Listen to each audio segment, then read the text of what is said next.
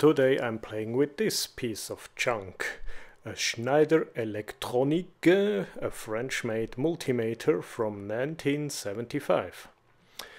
And it has Nixie tubes. There are the input connectors. We have a main input, a 1000 volt input, and 0 is ground. Reference is a voltage reference to calibrate your probes and stuff.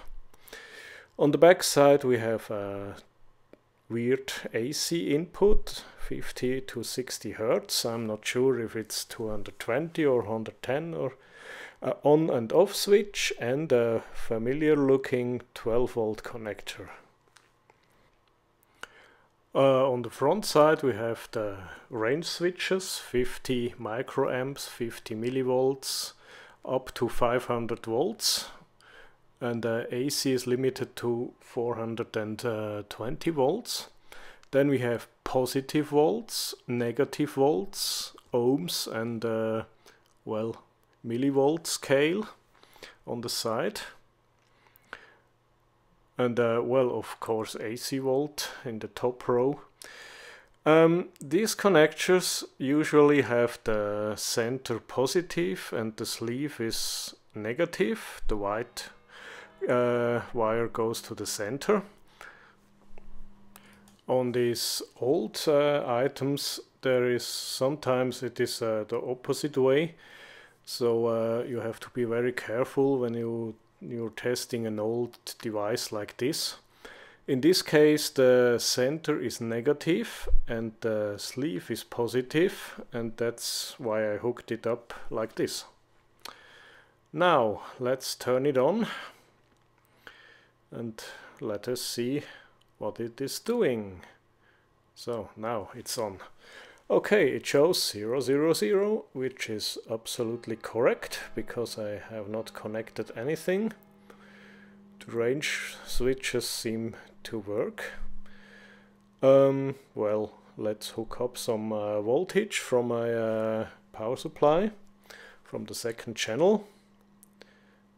Positive goes to input, negative goes to 0, and it tells us, yes, 7 volts.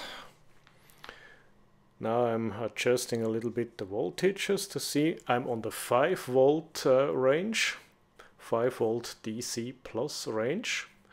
I have 3 volts at the moment. When I switch to minus voltage, it shows us a plus symbol on the display. That reminds us to switch over to the positive voltage range. Okay, that's what I did now.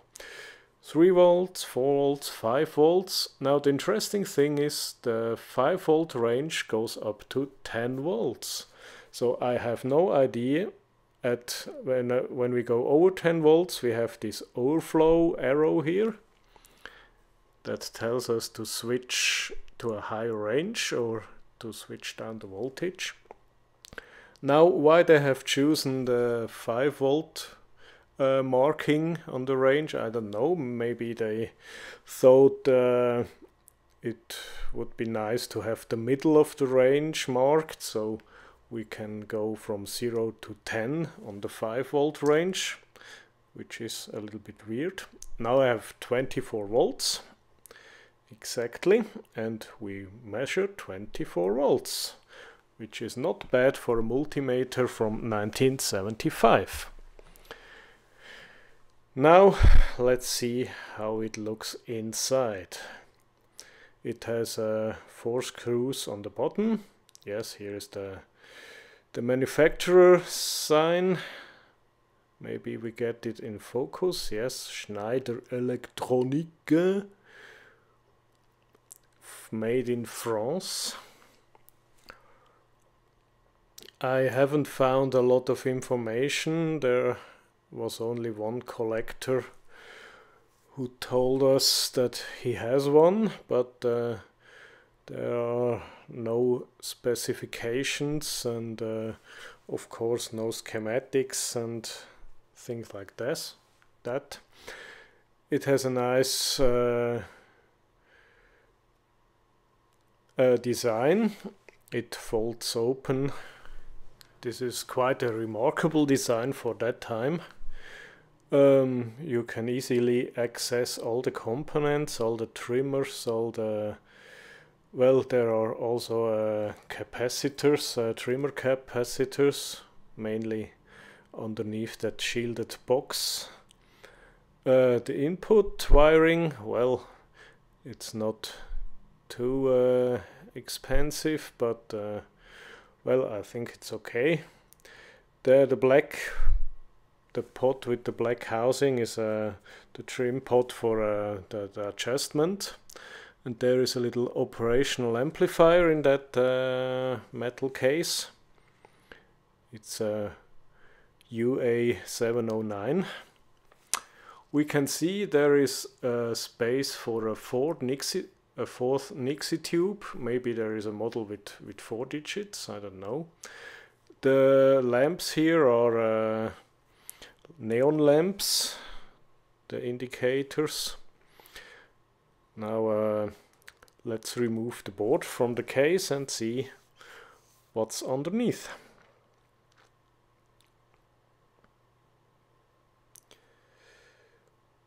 Yes, always take the right tool. This is important because with the wrong tool you will damage a lot.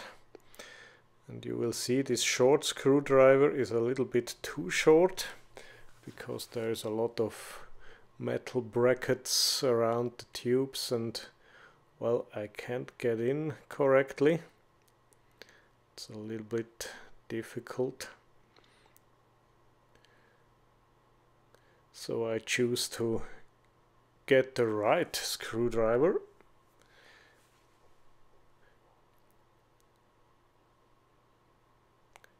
You can damage a lot with the wrong tools.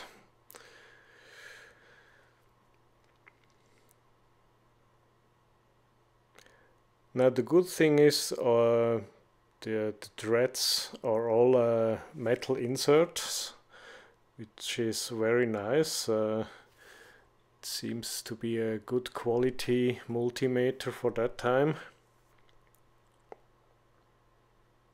On the cheaper one you just have these self-tapping screws that go directly into the plastic. You open them 2 or 3 times and then they go around forever. Now we have a big cap on the back side.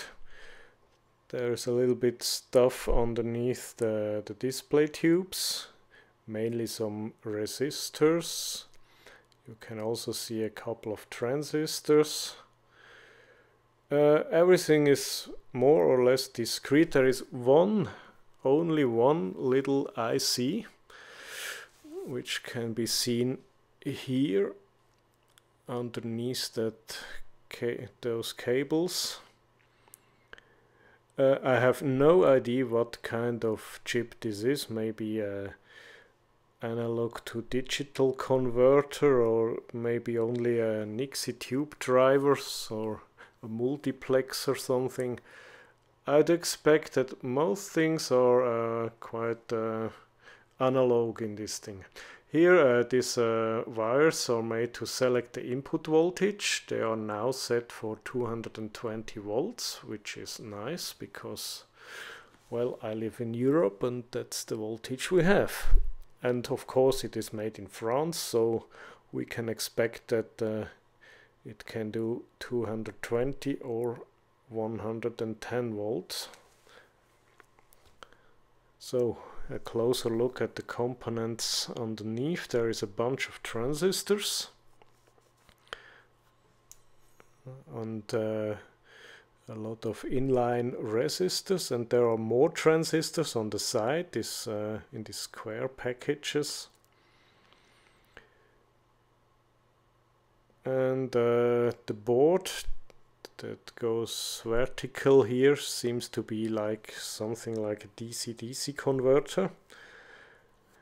I guess it's the converter to make the high voltage for the Nixie tubes.